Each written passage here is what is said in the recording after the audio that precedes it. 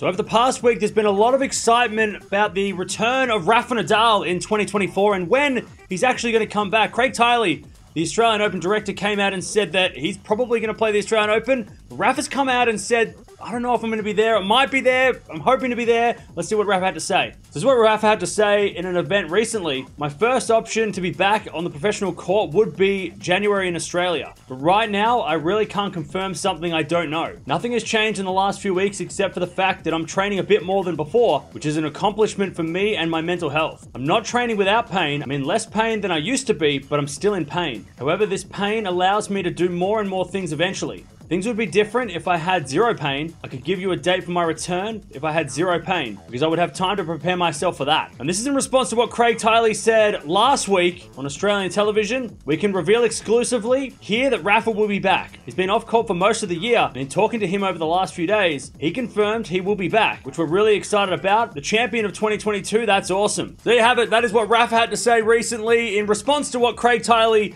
said a couple of weeks ago about Rafa being back, coming back to the Australian Open. Rafa said, I'm not quite ready yet. Just let me get better and we'll see if we get there in time. But it would be great to see him. Of course, next year is supposed to be his final year on tour. He's going to be retiring at the end of next year, according to him. But then again, if he wins the Australian Open and he plays and wins the French, and he's back in the top 10 in in a couple of months into the 2024 season, he'd probably keep playing. So it's a really interesting way to see how Rafa does next year, and hopefully he plays the Australian Open. Hopefully we see him in Australia again after last year where he got injured in Australia. But let me know down in the comments below. Do you think he's going to be back in January, or do you think he might be more realistically going to be back maybe on the clay courts in February in Rio or somewhere in South America?